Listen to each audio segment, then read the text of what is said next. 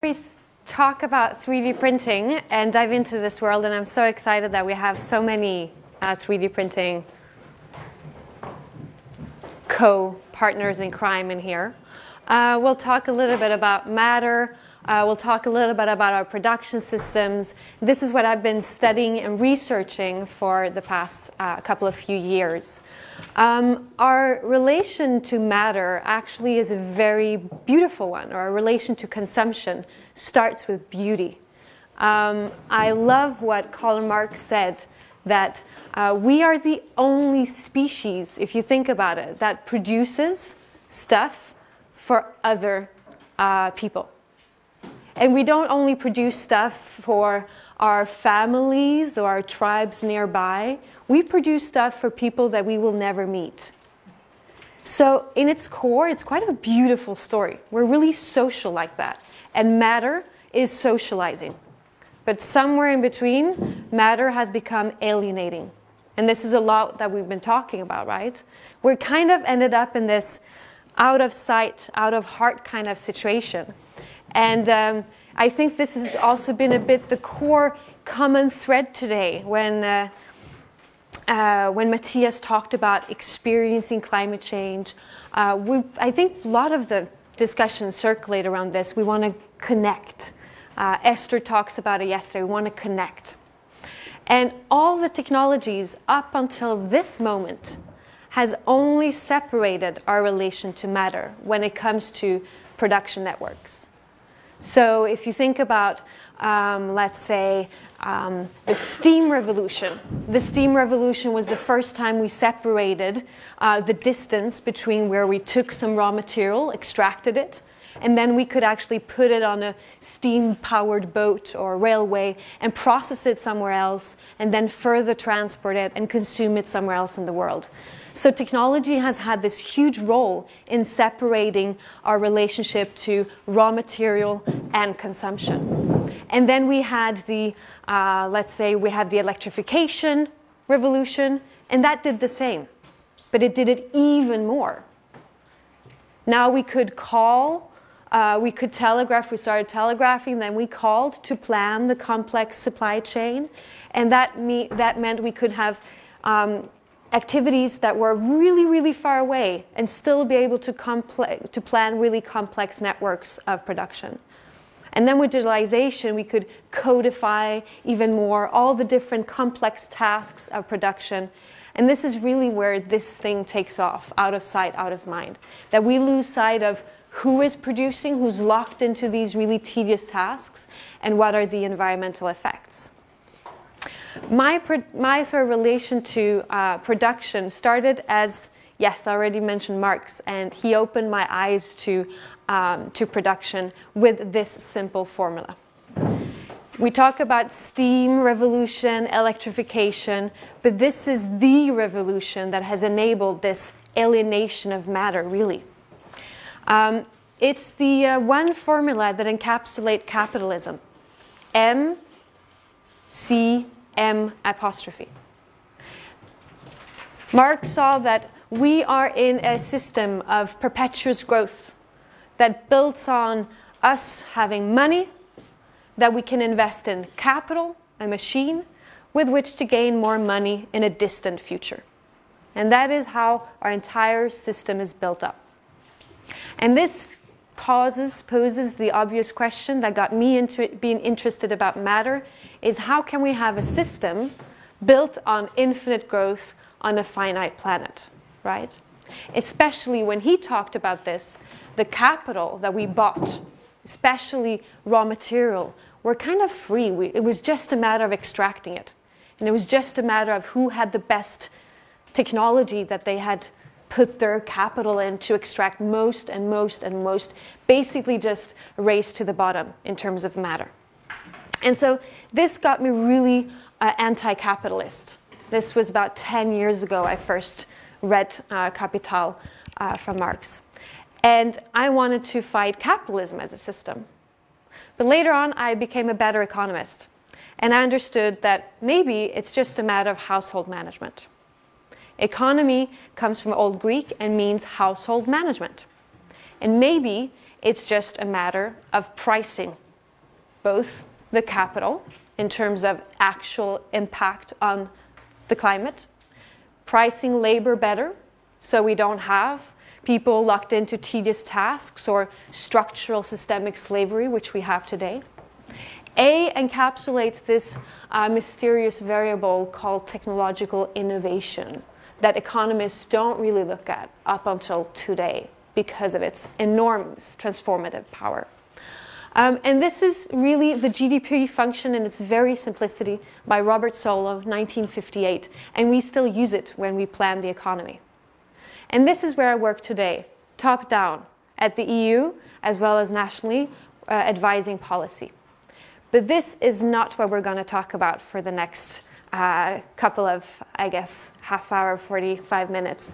And please, I like it to be a dialogue, right? So just interrupt. No, we're not going to talk about top down, we're going to talk about bottom up. And for this, I'm going to link back to this that Cyrus showed you earlier today. Do you remember it? Yes. Yeah? Yesterday? This morning? Yeah? Yes. That's how much time is malleable. Did he explain where this picture comes from? No. All right. So it's actually the designer of the internet, Paul Barron, that was asked way back when to design a communication system that was sturdy enough so that the Russians wouldn't be able to take it down. This was in the rise of the Cold War. And this is what gave birth to the design of the internet. So the task, according to him, was, okay, we can't have this kind of system because if the Russians take us out, they just take this middle node and we don't have any communication network. In this decentralized, it's harder to take us down, but quite easy if you know the central node still. And what he wanted us to move towards was a communication system that was like this, like an organism, like self-healing almost. The internet didn't turn out like this, because you have Google and Amazon controlling 90+% of everything. And this is why blockchain is here and interesting. But this is also how you can look at any technology, according to me, whether it's energy, whether it's production. What I'm holding here in my book is a man that has guided my way of thinking a lot when we look at how to design interesting systems from the bottom up if we're supposed to leapfrog the politicians and forget them for 2 minutes. So I'm going to read just an extract where this book is from 1986.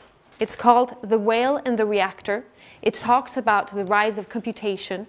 And this book, in my opinion, has never been more relevant than now. Langdon Winner writes about what is going to be the future energy system. And he writes this. Just as Plato and Aristotle posed the question, what is the best form of political society? So, also, in an age of high technology, ought we to ask, what forms of technology are compatible with this kind of society we want to build? So when it comes to energy, he asked, would it be nuclear power administered by a benign priesthood of scientists? Would it be coal and oil brought to you by large MNCs? Or would it be the soft energy path brought to you by you and your neighbors? That was energy, but he talks about this as a methodology for looking at any new system. And this is where my love for 3D printing comes in. Having production systems that are distributed and that, from a social perspective, make us connect to matter again. So personally, what I did was a couple of years ago, but this was kind of still when I was in the anti-capitalist mode, is that I started working for this company called Maersk. And my task was, this was my secret mission, I was going to disrupt them from within. I didn't know this, but I was going to disrupt them from within with 3D printing, because I had seen this third industrial revolution. We're not going to need these people that are disconnecting us from matter. So I applied a job there. and was working for many years on sourcing engine parts and working with engine innovation. That was just sort of the cover mission. I was just trying to bring this conversation about 3D printing. So this is how our cover mission looks. I 3D printed an engine part. A long story, if we don't have this on board a vessel, it'll take many, many weeks and cost much money to get it on board. So the idea was maybe we could have 3D printers on board the vessels. That was the sort of cover idea. Today we actually have this. But what I did was that I put up a YouTube clip with myself explaining the idea and the vision. It was only an idea by then. And put it out on YouTube. And that's the great thing when you put out ideas on the internet, right? You can get all kinds of interesting input. And this is the most commented. And just,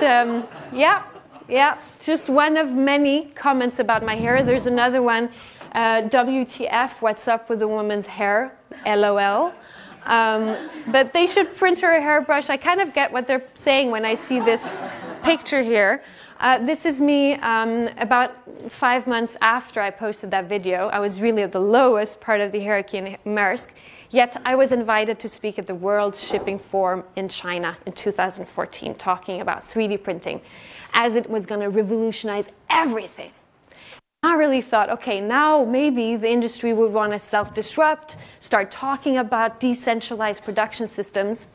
But what we came to see were kind of these parts, just a reproduction of existing parts. And 3D printing just got into this box of, let's use it to optimize and become even faster and get our parts even faster so that our ships are even more efficient so we can keep shipping that many goods. So this is one part, for example, a big propeller out of Port of Rotterdam. Really interesting. They're cutting the lead time from 5 months to 5 days by 3D printing it. Really cool. They're saving a lot of material as well because 3D printing is additive, not subtractive. But it's still incremental innovation. It's still to power these big vessels that are supposed to come with containers of standardized goods. So I moved on. But this is also something you're seeing in the entire 3D printing space, not really interesting products. And so this is what I hope that we can talk about, how to look at this technology with totally new eyes. Because or else we're going to get kind of these things. I don't know, does this really solve a huge 1.5 degree challenge, right? We all need wheelbarrows for our memory cards. Or this. Yeah, exactly. What's a memory card? But this is what you'll see if you roam around in the 3D printing very nerdy space as of now, is that we're seeing these kind of crappy plastic stuff that don't really solve big problems and especially just produce more plastic perhaps. Another one, my favorite, a coin holder. Again, who owns coins anymore? I'm not sure. Or a battery holder. Do you absolutely need this? Isn't this solving, like, I've always needed this, right? Always had to know I don't know, okay. Another really morbid one I found just a month ago. This is a Spanish company. This is the commercial from their, let me just pause 2 seconds. I need a segue here. This is a company called Narbon, 3D Memories. And they thought that the best way to use 3D printing was to create or solve the problem of kind of disconnect from your dead relatives. So the idea is that if you ship the ashes of your relative, Narbon will create fancy jewelry out of the ashes of your relative. So this is from the commercial. This is the woman who's missing her sister, I believe it is. Those are the ashes of her sister. You just combine it with a gel and a bit of water, and then you get fancy jewelry so that you always have your relatives with you. And now she's happy again. Yeah. And you can get vases, you can get all kind of jewelry. Super. And now she's happy again, and yeah. That's fantastic, isn't it? All right. It's kind of to joke about death or grief, it kind of feels a bit morbid. But the point is, we're seeing a lot of weird applications, and I'm really excited about having such a diverse set of people looking at this technology, because any technology that comes to market, a new technology, the moment to redefine systems is like just a brief window of opportunity before someone claims that technology and puts it into existing boxes or new, really weird boxes. So the most important thing for me is, let's not just use 3D printing to get a little bit lighter stuff or a little bit less transportation. Let's use it to really redefine how we connect to matter. Because or else we're just going to cut off the branch we're sitting on a tiny bit slower. We're still cutting it off. So the metaphor, and I think I alluded to this on Monday, was, what is the Instagram moment of 3D printing? That sort of creative crossing of many technologies that might redefine how we relate to the product. And what I'm going to do now is provide you 3 perspectives. And after each, we're going to sort of discuss a little bit. Okay? So the first one, and it's very much along the lines of what Ida talked about, so it's quite perfect. The first one is, what if products act like software? And you're kind of into this mindset already. This guy that I showed on Monday, Cody, is a perfect example of this. Basically, zeros and ones, and the product is always in continuous development. Maybe you don't want to follow Cody, but maybe you'll follow your favorite designer, 3D printing designer, and get an update every time the designer has a new design for you. You just put the old part in the shredder and you get the new part out. So circular, because this is one single material, plastic, enabling more circular systems, but also then enabling that the product is always in continuous development, just like when you get a software update on your phone, which I don't have here. Like? And this is also enabled by regenerative design. So software tools that enable us to always design better and cooler products. So this is Autodesk's regenerative design. It's the crossing between 3D printing and AI. So you just have a very intimate dialogue almost with the software, where you always iterate on the design spit out by generative design, this tool. And I think we're going to have to accept these kind of alien-like structures. We can't dream about them ourselves, so we're going to have a lot of help from the AI algorithms. And all of these iterations will be at zero marginal cost. Every new iteration is just a little tweak in the software, not a long kind of process of redesigning a product as per traditional manufacturing technologies.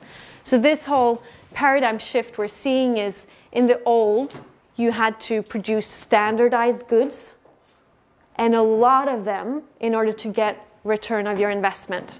Huge production facilities and machines that only could spit out the same cup or the same vase or whatever. And here, with 3D printing, you have one investment, and then on the same print bed, you can print any different part. And since everything is controlled in the software at zero marginal cost, 3D printer doesn't care whether it's a bunch of similar cups, identical cups, or all customized. So this is probably the best example that we will know. You've seen this, right? Adidas, Futurecraft. Have you tried to get one of those 3D printed? Yeah. Have you gotten them? No, I know. It's like impossible.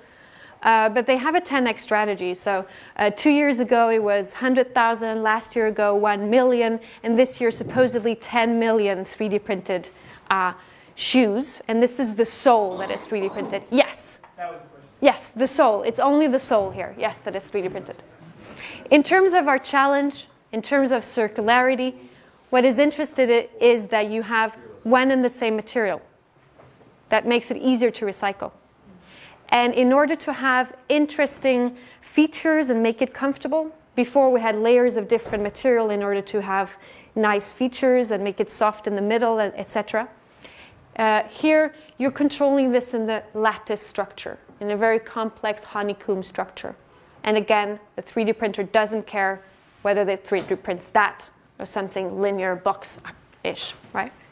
So that's going to be quite interesting to follow. And especially if they dare, and let's hold them accountable, they're indicating, but they're not promising. But it would be interesting if we could hold them accountable and ask, couldn't you be a Spotify for shoes? That would really be interesting. Yes? Just to add on, so any of the question. Yeah. I worked last year with a team that used it. So oh, wow. Currently work in a business model where you can have material that's recyclable. So kind of rent, subscribe the shoe, have it for a couple of weeks, months, and return it. So kind of circular economy now. The problem is just kind of scale it, but they're working on the product material to recycle. So they're working on it. So we believe in it, right? You've been there, they're thinking about it, Spotify for shoes. Why do you need to own your shoe? You can just have... It's not always done with the production, so they're using kind of speed factory, have like additive manufacturing, kind of no waste in the production. Now it's kind of how can we create a material that's usable for the user, that you have the shoe like not only once, but kind of 3 times before recycling. Yeah, exactly. And there's an incentive, a very clear incentive for the customer to come back with a shoe when it's broke. And especially if, again, same material here, so much easier to have fully closed circular production loop. Yes? I don't know many details you know about this, but do you know if they are proposing that you can in some way print it yourself, like a one-time? I think we have an expert here that could address that. Let's get the inside secrets. So they just announced, not this kind of shoe, but for the Ultra Boost, kind of produced with the consumer. So understanding what the consumer wants and then redesign it with the consumer together. So they have the Speed Factory, you can kind of customize the shoe 100% by yourself, and they can produce it in 20 minutes, and you can get it like next day. So we're working on it, just having it next year, maybe 2-3 years in America. But it's still them, they are still producing it. They are still producing it. They're having 2 factories right now, one in Germany, one in America, Speed Factory, where it's kind of, it's called 100% automated production.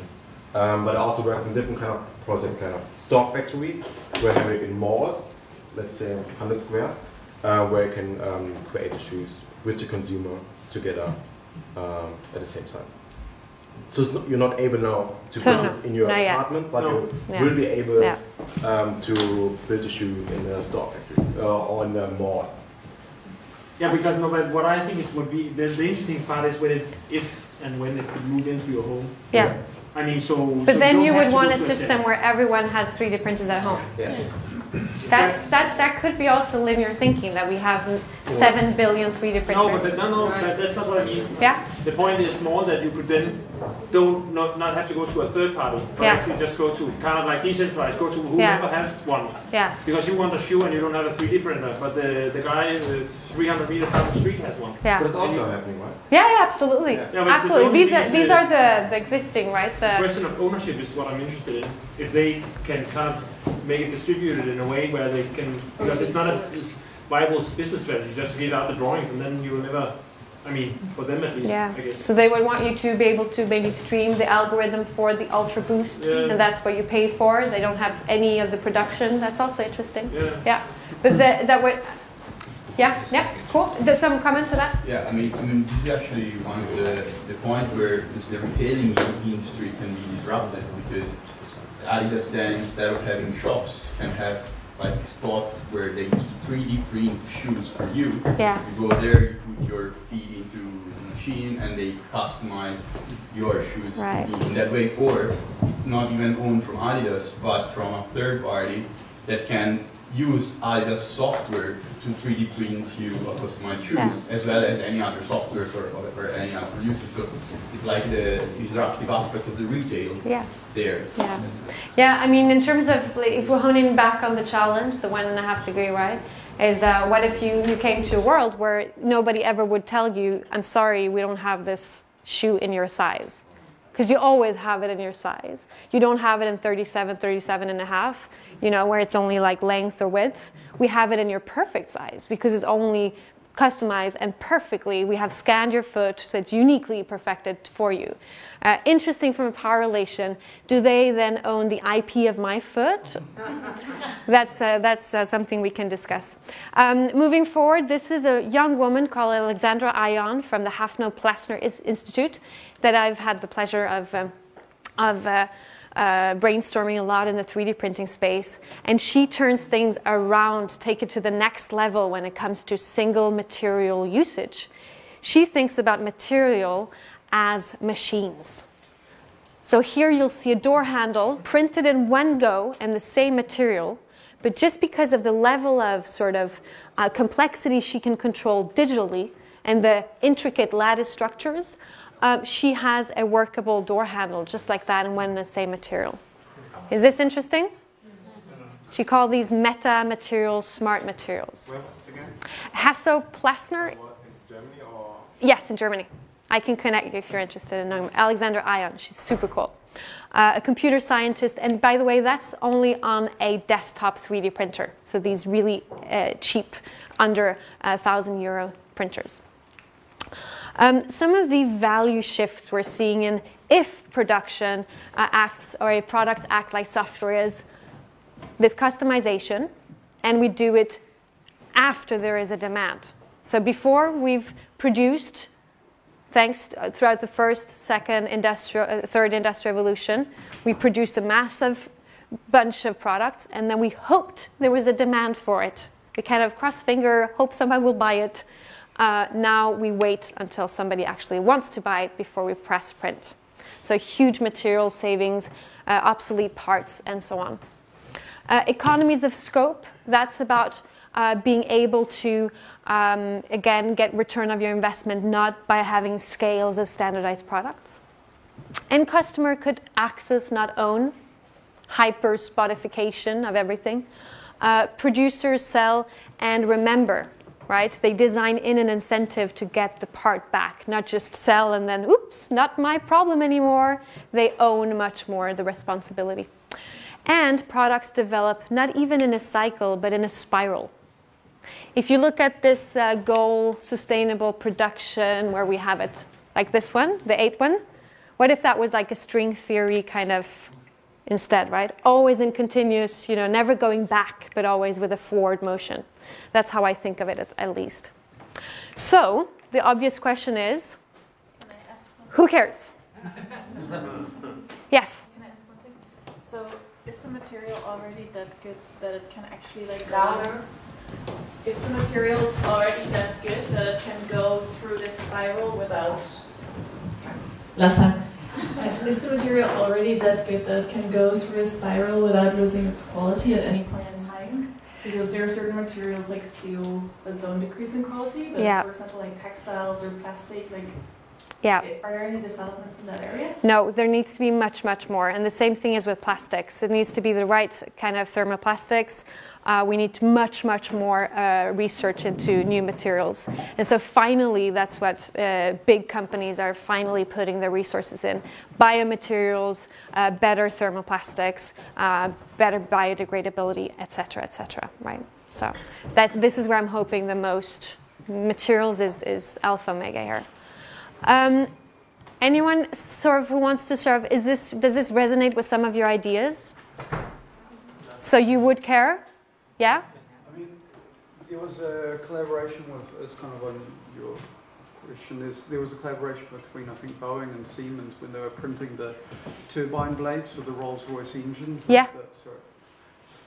There was a collaboration between Boeing and Siemens and Rolls-Royce to print the turbine blades of their engines. Mm. And obviously they're going into the massive Airbuses and stuff like that. So the safety specifications and the integrity of the product was absolute. But for the first time, a printed titanium blade had more integral strength than the traditional methods. Yeah. So that was proven to be and lightweight and all the honeycombing and everything. Yeah. So that was, for flight, which is so precise and safety is paramount. Yeah.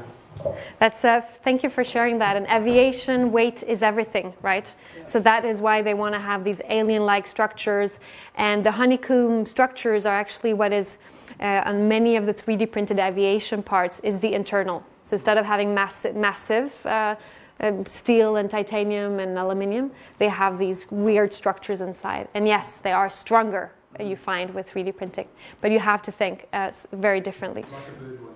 Yes. Yes, exactly. So these crazy structures that we can dream about. In maritime, it's not weight that we were looking for. We're looking for time between overhaul. So how much we could extend the lifetime of products. Because when we have to, overhaul a vessel, you had to dock it, lift it up, and change the engine parts. And if you could extend that time between each overhaul by having stronger parts, that was the most interesting part for maritime. So there's different million-dollar question to ask, whether depending on which industry you're looking at. Okay, so we do care about this one. That's good. And if you want to dive more into this perspective, this Instagram moment of 3D printing, just reach out, and I'd love to brainstorm more. The next one is, what if manufacturers think like gardeners? I think this is also very related to what Ida talked about. It's just a different twist of not looking yourself as a manufacturer, but as a gardener.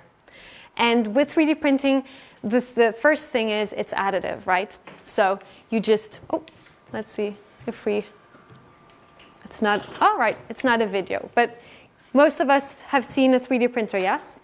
Additive, one layer at a time. And so this is really like nature, grows apart, layer at a time. Instead of all the other ones that are subtractive, the different technologies where we take a huge block of something, then we subtract until we get the final part. So this is beautiful in terms of reconnecting with nature, thinking a bit like Mama Earth. And this, that was the video. Okay, it was just super short. Okay.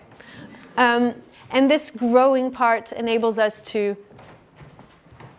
create weird structures again, this view between AI and 3D printing is actually built on biological laws, is built on biomimicry. Because Mother Nature has perfected how to use as little material to build as strong parts as possible. So if we just depict how she has done this, or it has done this, perfected this over millennia, we can just copy that. So that's why you're seeing these structures. Just this hinge, for example, this is designed by a human, and this is designed by an AI that is built on the laws of biomimicry. So 75% weight that you save, and it's as strong. This is General Electric's, but this is 5 times stronger. So not only lighter, but 5 times stronger. So really interesting. But this is still a bit in the incremental innovation space from my view. So we're going to move away from that a little bit. We're going to look into how you're thinking like a gardener when you use whatever input material you have at hand. What I showed you before was titanium, the luxurious stuff. But what I have here is, if we can hear him, let's see if we can hear him. This is Hans Fouché from South Africa. I think we should hear him. I'm just looking over here. Oh, yes, now I know. Sorry. Yeah, exactly. Just there. External, yeah. Nope. If you just took the external, that should be good. Yeah. Entertainment room? No?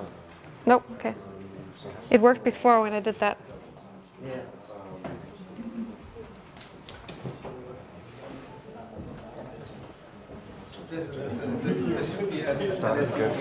Okay.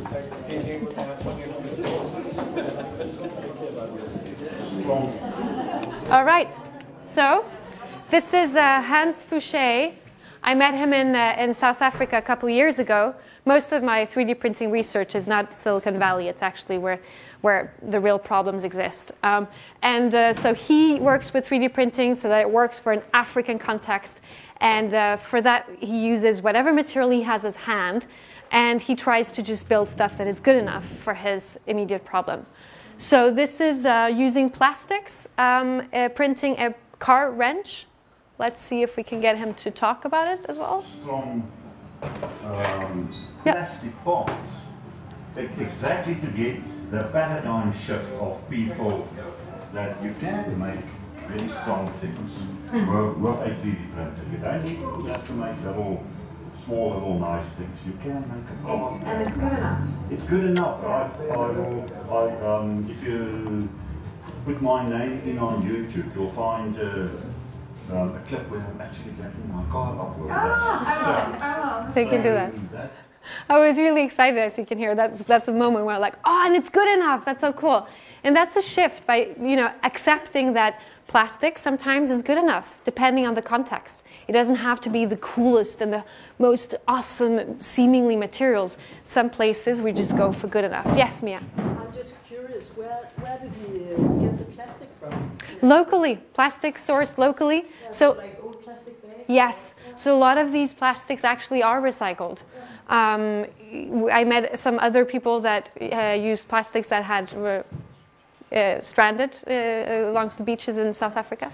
So really cool and but it's like different 3D printers. Let me know if you want to know more about them, because they're not the kind of 3D printers you'll buy in the market brought to you by the classical people. These are people that have built them themselves with Raspberry Pis and really cool. So that's one way to think like a gardener, and then you'll end up with all kinds of different interesting solutions. Now I'm mentioning Adidas again. I am not paid by them, but I just wanted to show nonetheless that people want to buy things that are made out of sea waste. For example, the shoes that I'm wearing now are the most expensive shoes I have. They're made out of fishnets, old fishnets, right? Like imagine pitching that 5 years ago to the board in Adidas. People will want to buy 300 euro kind of sneakers, and they're made out of fishnets. They would really think you would be ridiculous. But yes, there's a value shift going on that is interesting. So hope that can inspire other cool examples for how to use the plastic that you have at hand. This is kind of thinking like a gardener. Whatever you have at hand, you're an entrepreneur with that. So we need to move away from a standardized view of our input materials and be clever about what we have close. Märtha? Yes? The picture up on the right corner, is that the thing on the right-hand side, is that melting? The plastic, and then it prints immediately? Or? Yes, so it'll melt in the fuel. No, sorry. This is put in a shredder, and it's turned into pellets, not filament, but pellets, and then it'll melt in the fuel nozzle. Yeah. So it depends on if you want to do filament-based 3D printing or pellets-based. Most of the things I've seen in South Africa are pellet-based. Cool. Using things you have at hand is also what you need to do if you're going to colonize space. So this is the first part printed with material from a meteorite that fell in Argentina a couple years ago that NASA 3D printed. Again, alien-like structures, but now we have an input that is also alien. And the idea is that we're not going to bring the material with us from Earth. We're going to use whatever we have out in space. Yeah?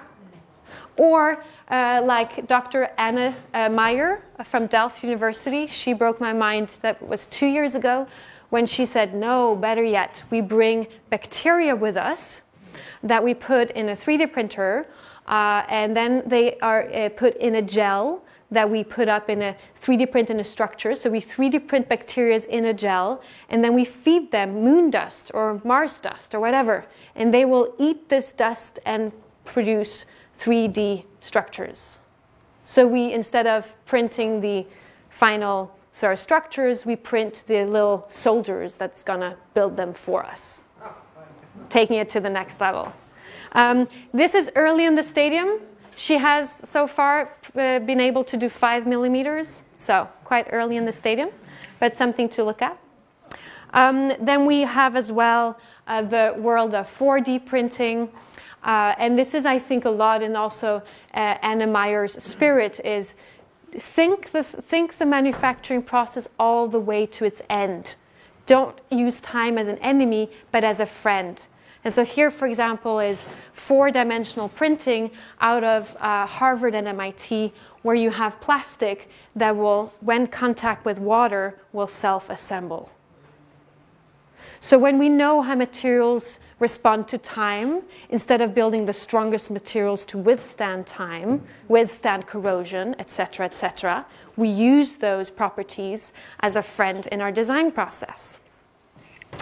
Other ways to think in 4 dimensions, the 4th dimension here is time, yeah? Is this young student, also out of Delft University, she 3D prints a cracker with a mixture of yeast and flour and a bit of seeds, and 3 days later you have this mushroom popping out and out of the cracker together with some herbs. You can design it yourself. Or this is really giving back to nature, in fact, a biodegradable plastic bottle that we just can throw out and it becomes soil. This is 60 days later. So maybe we can consume, and every consumption is a gift back to nature. Maybe. So that's a little bit on thinking like a gardener. Local good enough. Could be something we inspire to. Growing, not extracting. Materials, let's not treat them as dumb. Let's treat them as smart. And let's treat time as a friend, not an enemy. Jan Messen, who cares? People care in here? Yeah. Yeah? You still have me? Great. So the final is going to be super quick, but it's my favorite one. The final one is, what if, instead of designing with the rule form follows function, which is the classical design rule, what if form could follow fiction? Yay! I love it. Yeah, it's not my rule. It's some really brainy architect I stole with pride from. Because what we're seeing today with 3D printing is going back a little bit to this reproduction versus transformation. This is cement houses, 10 of them, printed in 48 hours. Cost about $5,000 per house. It's super cool. And housing problem is a big problem. Don't take me wrong, it's a huge problem. But I find it fascinating that we 3D print square boxes. When we just learned that they can produce weird structures at zero marginal cost, it's kind of an offense to 3D printing, right? We put them in the existing boxes. So we have this tendency to just reproduce what we're seeing around us, but we need to start dreaming that matter in a digital space, all the matter around us will change. And if it changes, how does that impact our neural pathways? Have you ever heard think outside the box? How can I think outside the box if I live in one? Honestly? So, if we 3D print these kind of structures, Vincent Cabello, he's a Belgian architect, and this is a concept model of a sea scraper. He says by 2048, we can 3D print these sea scrapers where we will live 20,000 people per sea scraper. Waterworld, Kevin Costner kind of, but in a different, more beautiful utopian scenario. You will sort of sail in here to your sea scraper. You will be chilling with the orcas here. And now how does that impact our brain, our thoughts, our creativity? And if that's not the ultimate hack that matter can do to us, then mind me. So when we want to look for radical solutions that the IPCC demands of us, how can we use matter to not only be responsible, but have the most awesome time of our life whilst we're here? Yes. So whenever you do, whether it's 3D printing or another technology, be mindful. Don't reproduce. Go back to the problem you want to solve. Don't 3D print me a house. design me something I can live in, or better yet, love and dance in. Thank you.